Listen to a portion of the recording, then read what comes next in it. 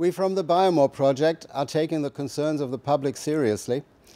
The main concern of the public usually is the term fracking, and BIOMOre is associated with fracking. The fracking, as it is understood in the science, is only applied in the oil and gas industry.